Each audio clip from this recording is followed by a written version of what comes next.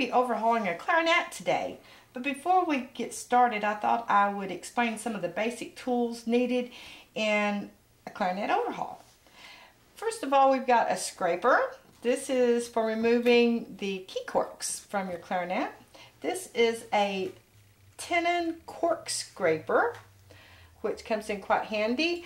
There's two different sizes. There's a smaller end and a larger end for your clarinet.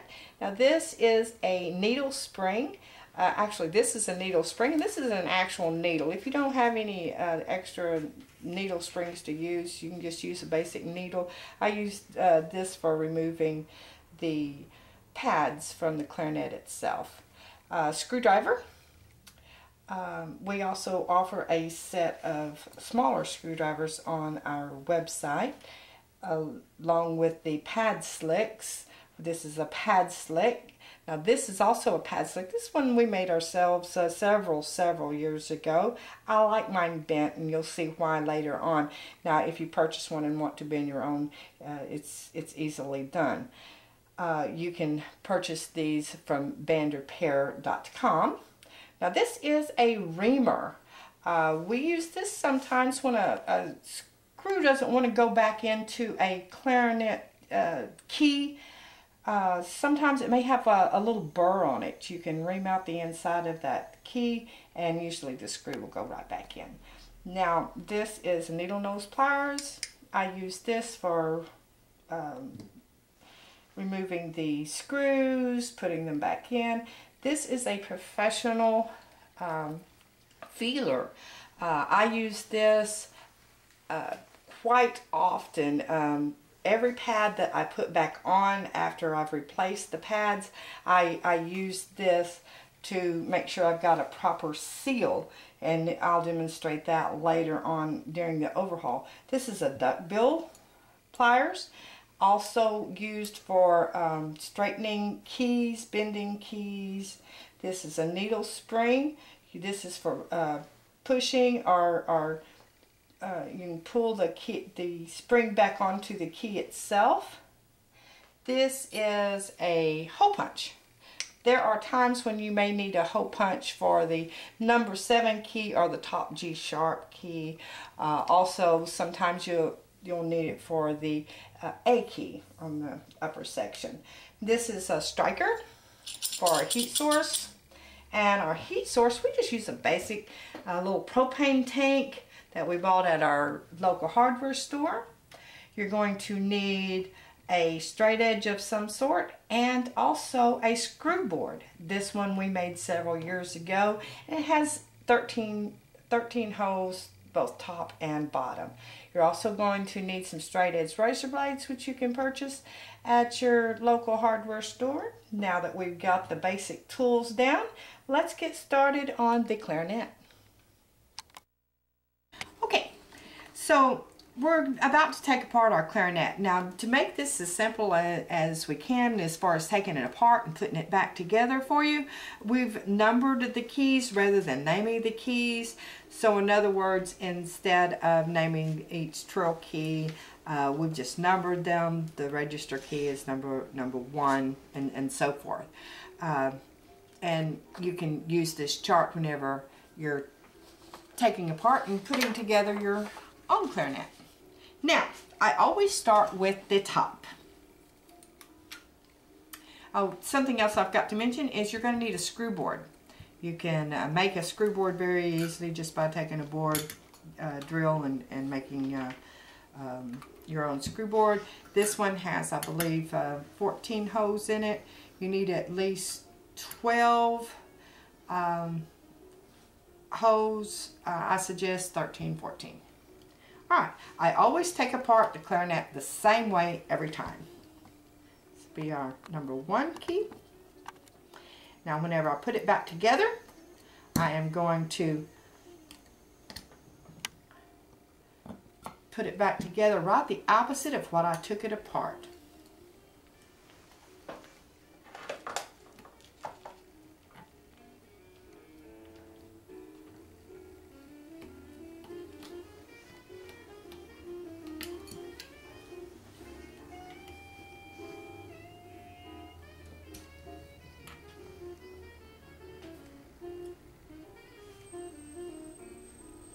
get a different pair of needle nose pliers here.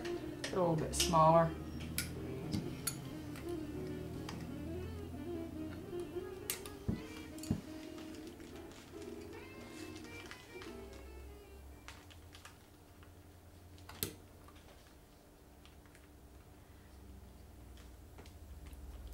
When unscrewing any screw, you want to make sure that you have your hand away from the screwdriver.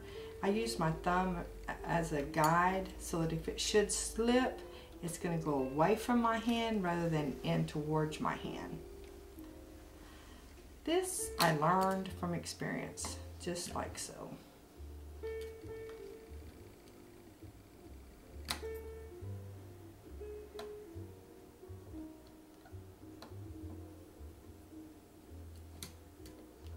I like to loosen each one of these screws, and then I'll take them off at once, or actually one at a time, but I'll show you. Alright, and as I stated, each one of these, I put this back together right the opposite of how I put apart. Now if you'll notice, I'm putting a little pressure on these Trill keys because the flat springs have a tendency to make them want to pop off or fly off. And there we go.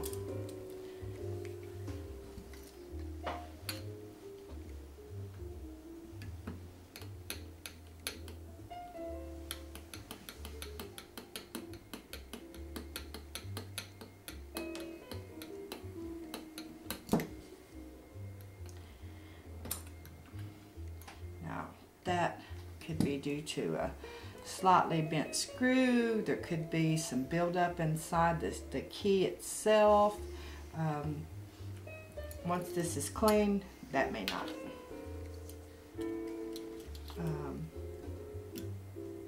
be the same. Or it may have a slight burr in it, which we'll use our reamer.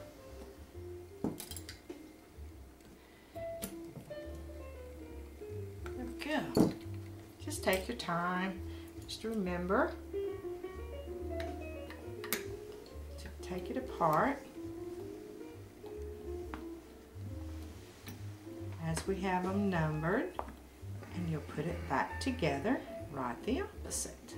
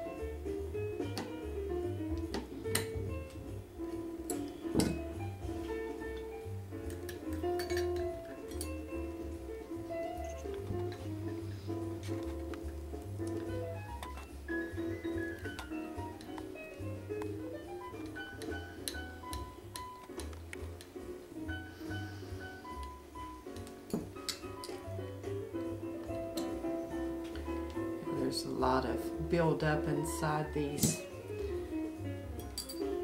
keys. Now the upper section is taken apart.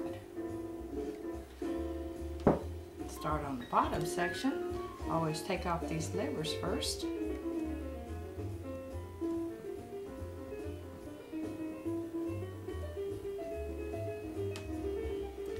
This one will be the number 13 key on your chart. This one would be your number 14 key.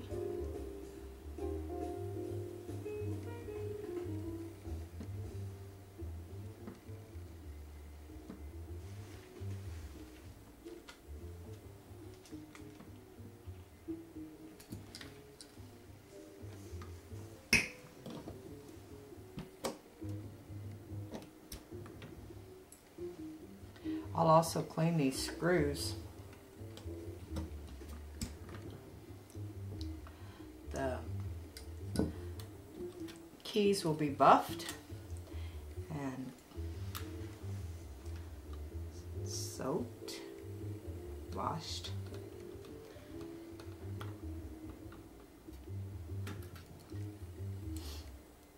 This is your 15-16 keys. This is usually just one rod. There are a few clarinets that it has two separate rods or screws.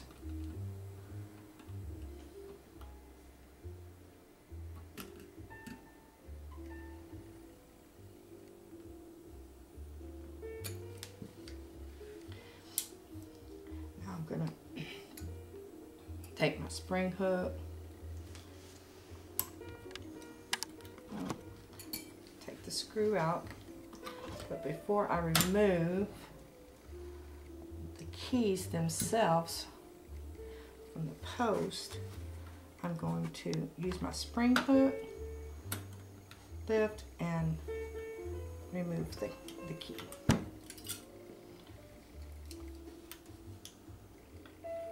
I always remove the screws closest to the bell first. That way I'll always know what screw goes into which post.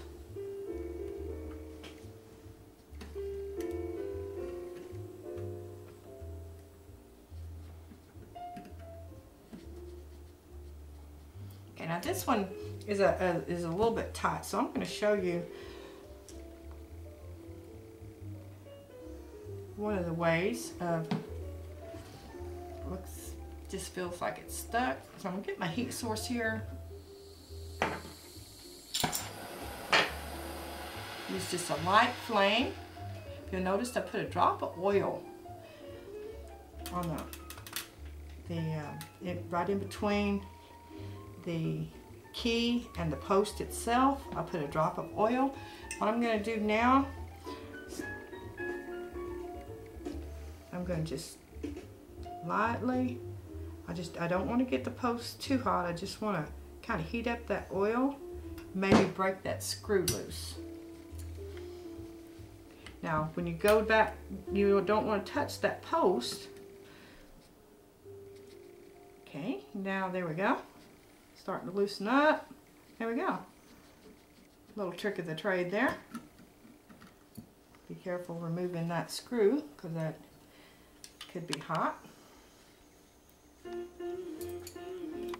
I'm going to go ahead and release this spring off of this key also.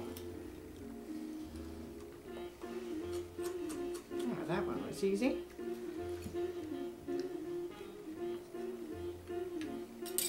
I'll always turn my clarinet back around and remove the screw closest to the bell first. It just is so much easier.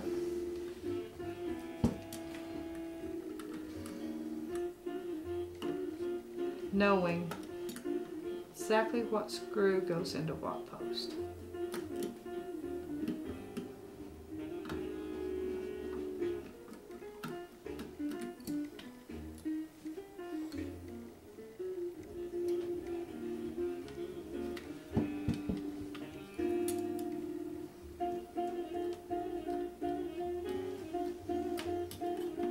This is going to be a beautiful clarinet once it's overhauled.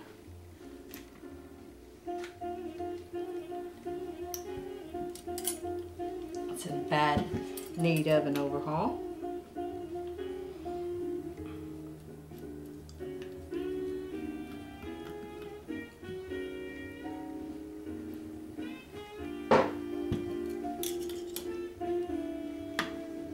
You can get most of the supplies that you need from our website, bandrepair.com. Get your pads, your key corks, tenon cork, screwdrivers, spring hook, pad slick. That's bandrepair.com or bandrepair.net, either one. Oh, okay. I just noticed that I took this screw off rather than turning this around. So this key right here actually needs to go here, because I'm going to always, I say always, sometimes I make a mistake, but I want to make sure the same screw goes back into the same post. So there we go. Now, this is going to be a rod, a screw.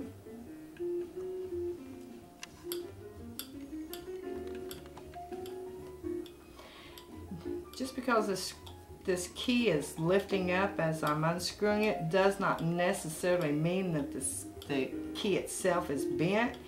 There is a lot of buildup, old oil buildup inside of these keys, but we will check them.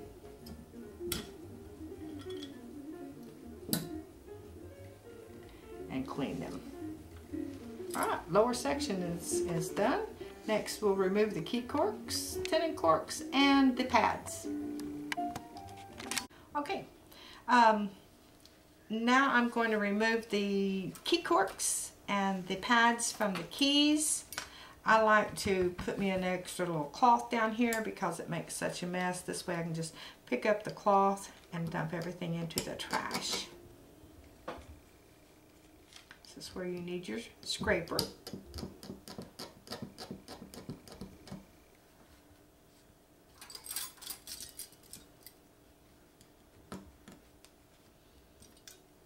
Some key corks will come off easier than others.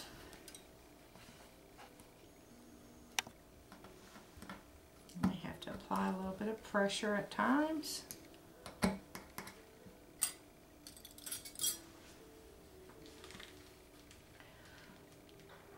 We'll also supply you with a chart on where the key corks go.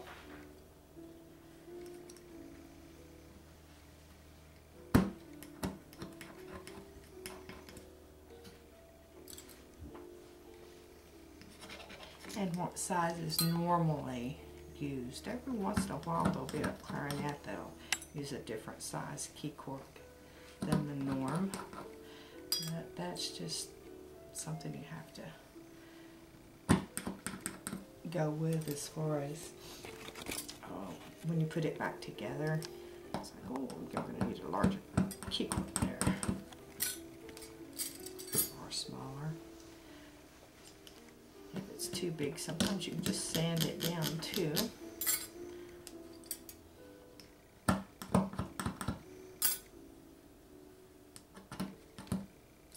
You don't have to worry about scratching the keys, as you know, as I'm placing them down here. We're going to be buffing them.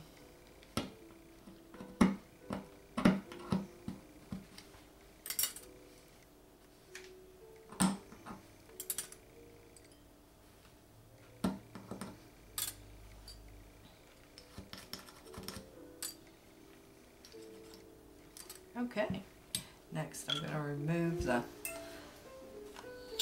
pads. This is where I need my heat source here. I like to use a really low flame. You want to make sure that you don't get your hands in front of that flame because you will burn yourself. This is where I use my needle spring.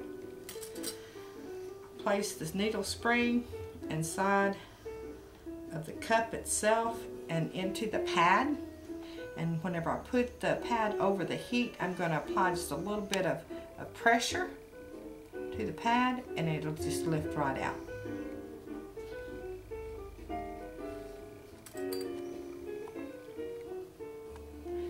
Sometimes the pad will come out. When that happens, I'm going to need my screwdriver here. Let's see here. This is what I'll heat up the pad. Don't want to heat it up too fast. I want to remove as much of that glue as I can. Because when I put the new pad back in, I don't want this glue to hinder putting in the new pad at all.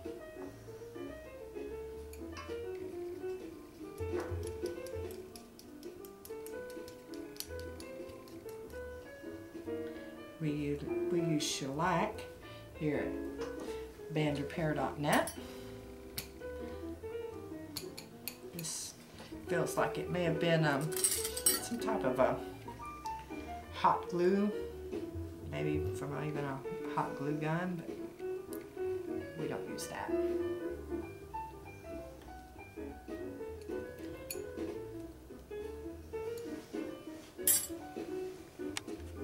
It can also get kind of messy using that kind of glue.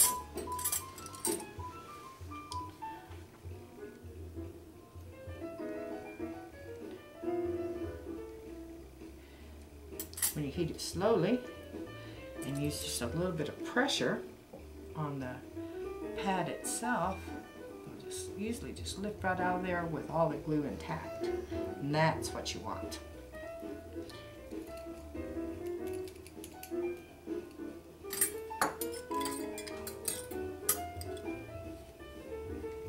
This pad's already fell out, but the glue has remained behind.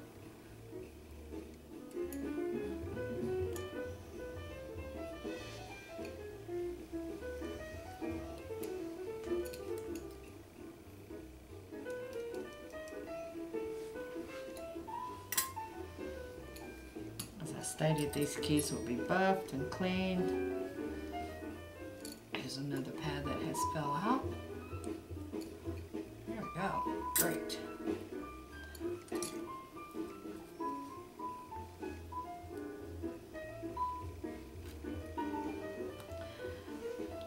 Another reason you don't want to use hot glue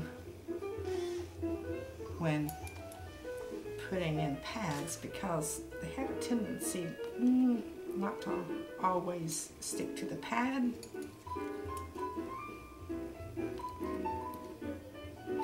It's quite messy.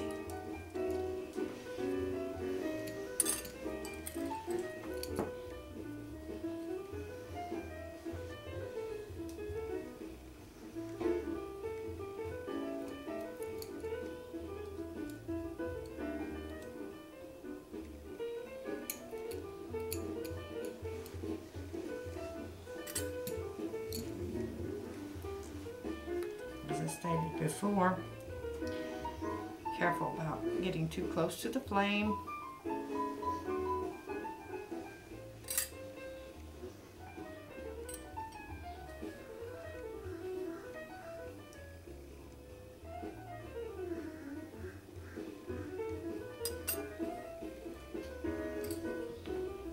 This was in bad need of an overhaul. Gonna make this look like a new horn.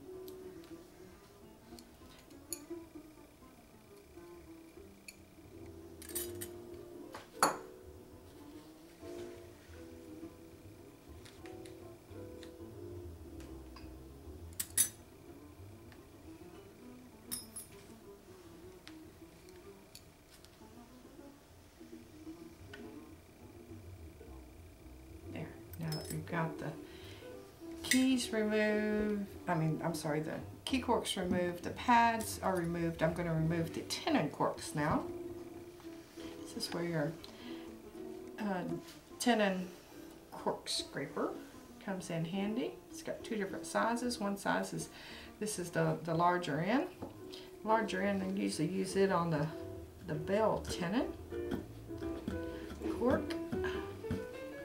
Take your time getting it started. There you go. Usually once you get it started, you'll just work its way around. Now, I'm not using a lot of pressure. It may look like I am, but I'm letting the tool itself do the work. You want to stay as inside of the tenon cork area. You don't want to scratch your horn.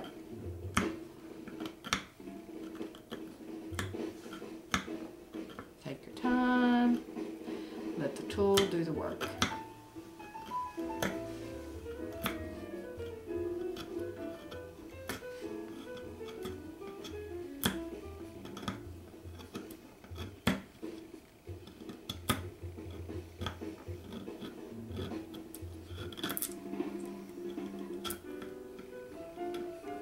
Coming off quite nicely.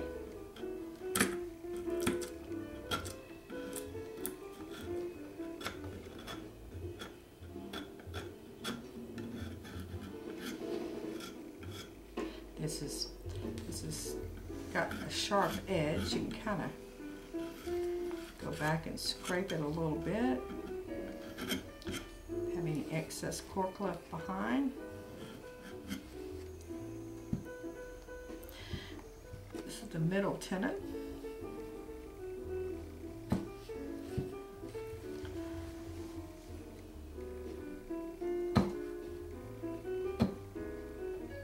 Started here.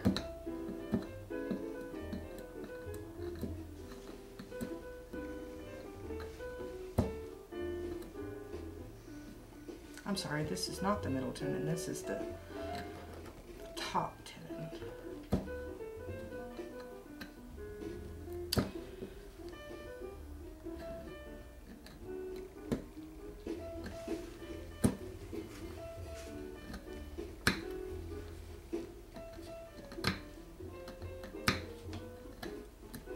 Like I said, take your time.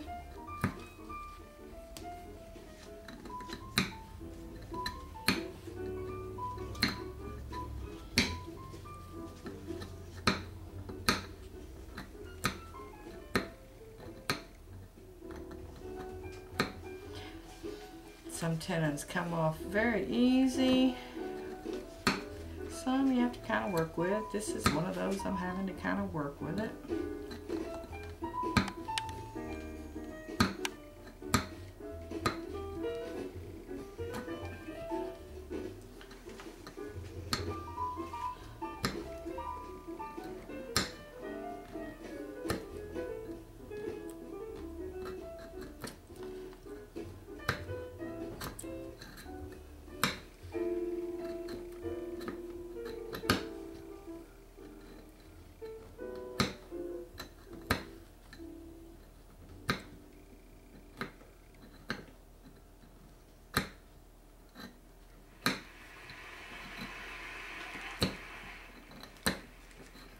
Okay.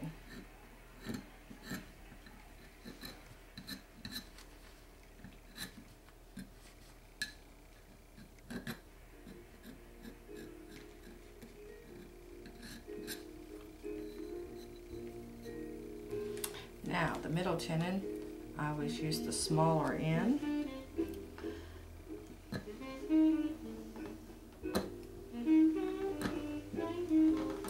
Getting it started.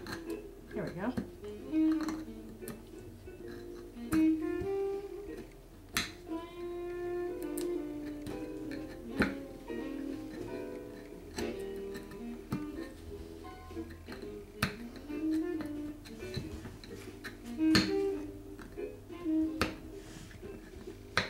When this slips, it fits into the tenon area, so you're not hurting your horn at all.